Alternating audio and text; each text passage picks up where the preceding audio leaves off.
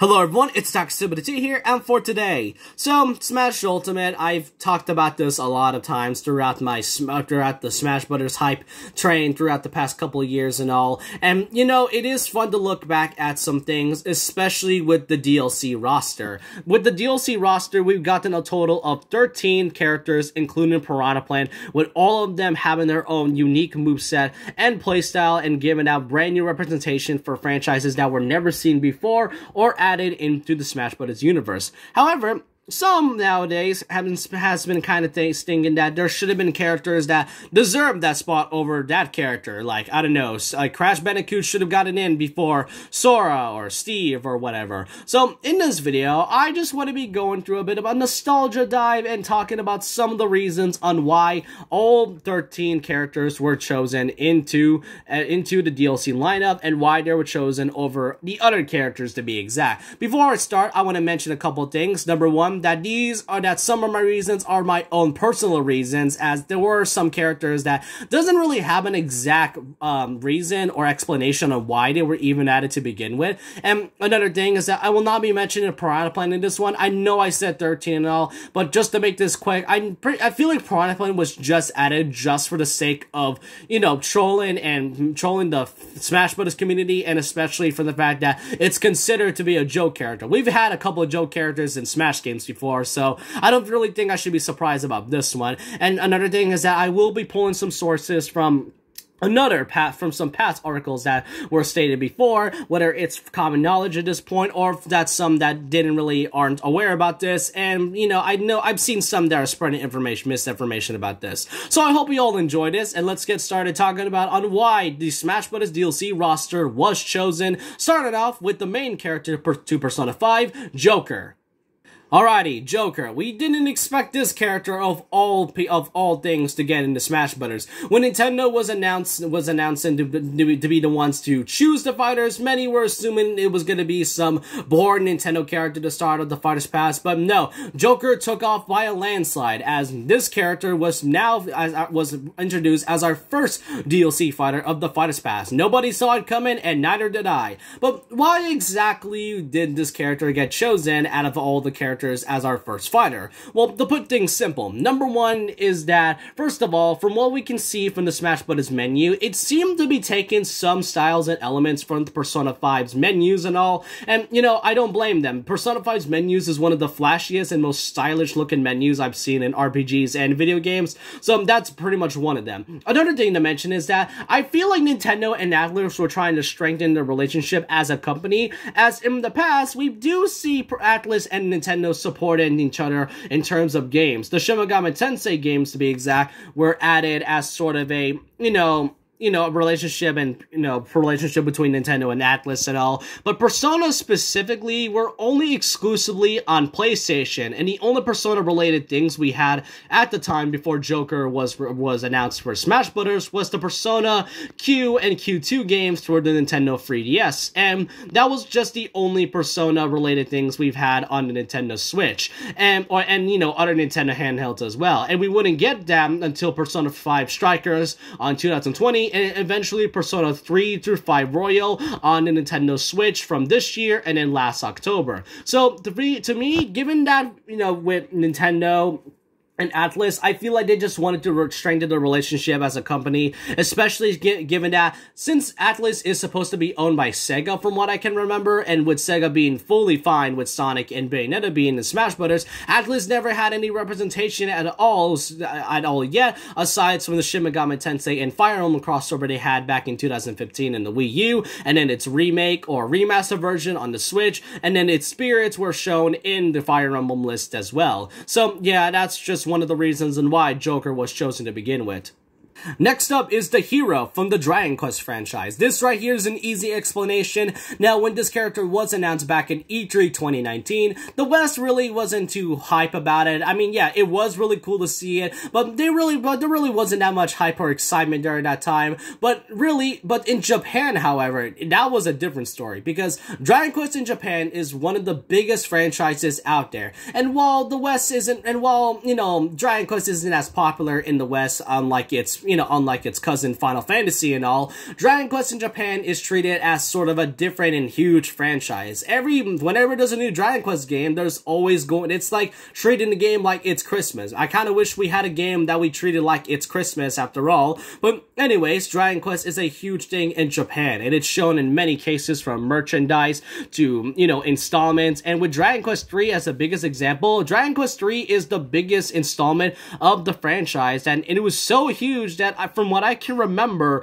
there were like high school and school kids that straight up skipped school just for the games to release. That just shows how huge Dragon Quest really is as a whole. Another thing to mention is that given with the relationship of Square Enix and Nintendo in the 2010s, it seems that they pretty much wanted to hypen up and strengthen their bond even more thanks to the inclusion of Cloud back in 2015. Another thing to mention is that there was also a new Dragon Quest game coming out at the time for the Nintendo Switch, being Dragon Quest XI S Echoes of Elusive Age Definitive Edition. So not only did Sakurai add a Dragon Quest XI character to serve as a promotion, but he also added 3 other characters to serve as sort of a celebration of Dragon Quest as a whole. Dragon Quest 3 obviously being added because it's the biggest one of the entire franchise. Number of Dragon Quest 4's protagonists is pretty much because they played the sort of the same way, and then for Dragon Quest 8, it was actually the biggest Dragon Quest installment in the West at the time, so you can kind of tell how huge Dragon Quest is in the East. And while it isn't as big while the franchise isn't as big as Japan, in the West, I'm pretty sure Japan had a lot of hype when seeing this character. However, in the West, we did have a similar sort of character that did almost the exact same thing. Banjo and Kazooie from, well, Banjo and Kazooie. So, Banjo-Kazooie is a character that many fans have wanted for a long time, and with it being its first Microsoft rep, it was something else to say the least. And because at the time, Banjo-Kazooie was initially a Nintendo character. They were Nintendo's owners, they basically were owned by Nintendo, but after the buyout of Microsoft buying out Rare, we haven't really seen Banjo or Kazooie or any of the Rare games in a long time. And with Nintendo and Microsoft, and especially Sony being a huge rival company, many thought it was going to be impossible. But there were some instances where we do get to see some support about Banjo coming in Smash Bros. Phil Spencer, who I think is the CEO of Xbox currently, stated that he really wanted to see Banjo in Smash Bros. At some point, which it happened in reality. Not only that, Sakurai tends to visit these companies personally and in person, which is really why it was really easy to get Banjo and Kazooie into this game to begin with. Another thing to mention is that given with, how very mellow Nintendo and Microsoft were nowadays, it seems that they wanted Banjo and Kazooie to work out to begin with. Next up is Terry Bogard from the Fatal Fury and King of Fighters series. While Terry isn't as popularly requested unlike other characters on an online standpoint, Terry Bogard had at least some reasons to be added into this game. First of all, Smash Bros. Is a fighting game, so we gotta have at least some more fighting game representation in this one. Another thing to mention is that Sakurai is a personal huge fan of the King of Fighters and Fatal Fury series, with him stating that he played some of the King of Fighters games in the arcade days, especially Iori Yagami being his absolute favorite. Another thing to mention is that given with, Ryu and Ken being added as sort of a way to represent Capcom, Terry, in a way, wants to represent not only SNK as a whole, but a character that technically comes from a franchise of crossover fighting games. We've seen Terry crossover with other fighting games that isn't just Fatal Fury. We've seen that with King of Fighters, and also the girl version of that Fatal Fury game. He also crossed over with SNK versus Capcom as well. You can tell that Terry, despite not being popularly requested, is at least a nice little addition to represent more of SNK and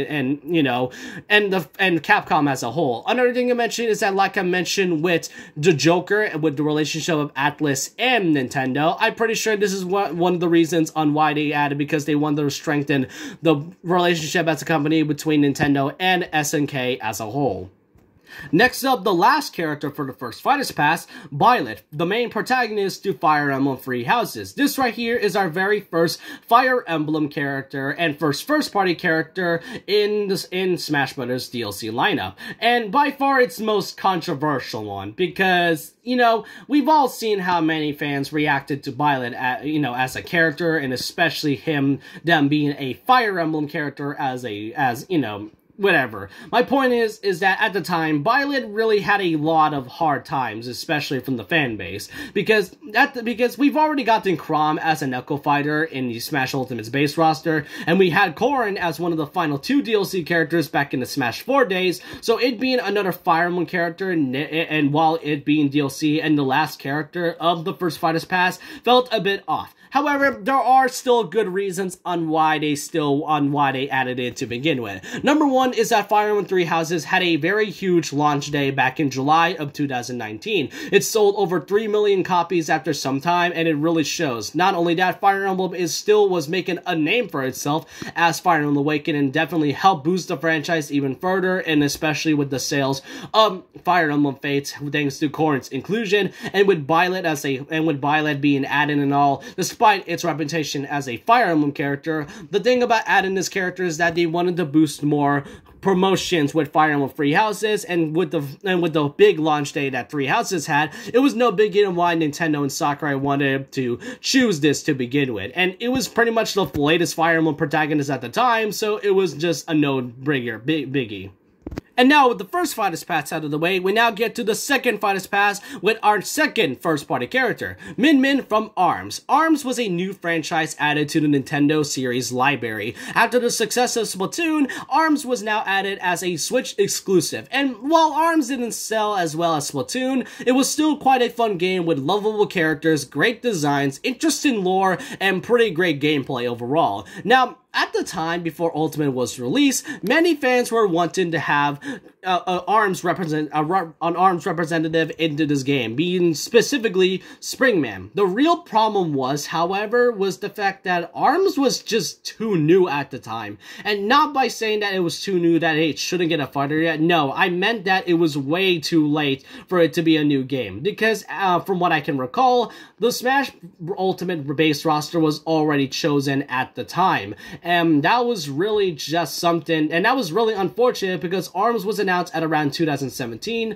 and then Smash Ultimate's base roster was already chosen about around 2016, right after Smash 4's DLC lineup was completed. So Springman was chosen as an assist trophy, and then Min Min was Min Min, Twin Tails, Ribbon Girl, and then Ninjara were added as spirits, when Ribbon Girl being a playable Mii costume and all. So yeah, they didn't really have that. But with ARMS now being added as a DLC fighter, they had to choose another type of character, being Min Min. Now, why Min Min out of all the characters? Well, first, it's the fact that Min Min is one of the most popular and most fan-favorite characters in the ARMS game, right behind Twin Tail and all. Another thing to mention is that she was the winner of that one Party Crash, which was its last one, with Min Min being its winner. And then last but not least, that being the producer of ARMS stating that Min Min was his personal favorite. So I can honestly see that. With Ninjara was close to it being, however,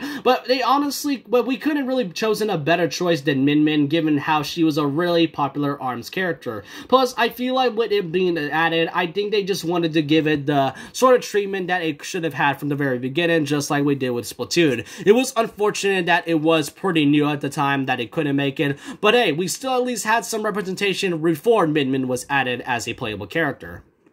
Next up is Steve and Alex from Minecraft. Who knew Minecraft would get added into this? So why exactly was this character added to begin with? Well, it all started back, believe it or not, in 2015.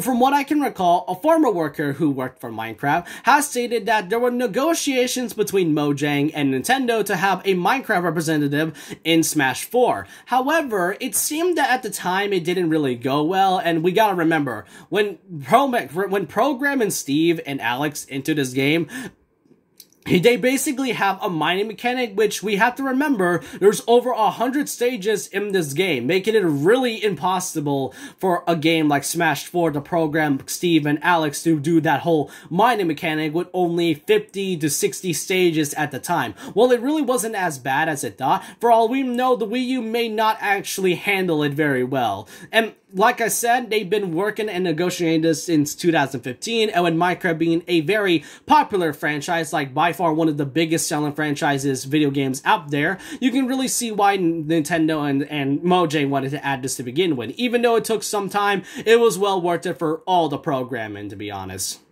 Next up is Sephiroth from Final Fantasy VII. Who knew yes, the big bad of that game. Well, being one of the most popular villains of the franchise, and by far the most iconic villain in video games, right next to Bowser and Ganondorf, it was no problem on why they added this to begin with. However, why exactly was Sephiroth added out of all the different RPG characters? To put it simple, it was how Final Fantasy was represented.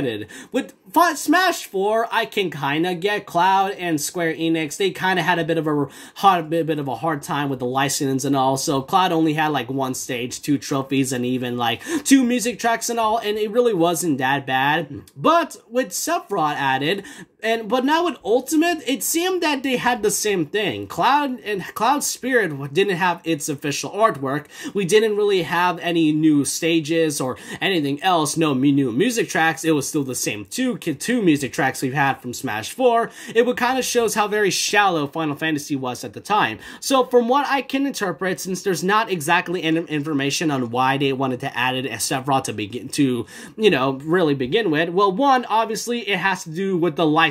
The license is really hard, as Sakurai stated, because, sometimes Square can be a little bit salty in how the, license can be, especially with its music, but I guess after some negotiations, they managed to do it. So, to me, the reason they added Sephiroth was to sort of give out a sort of a forgiveness for how shallow Cloud and Final Fantasy VII was represented. And after Sephiroth was added, like Cloud Spirit's count has now increased. Cloud's official artwork has now been added to his fighter spirit, and with Sephiroth now being added, it seems that they wanted to strengthen the bond even more with Square Enix and Nintendo, really.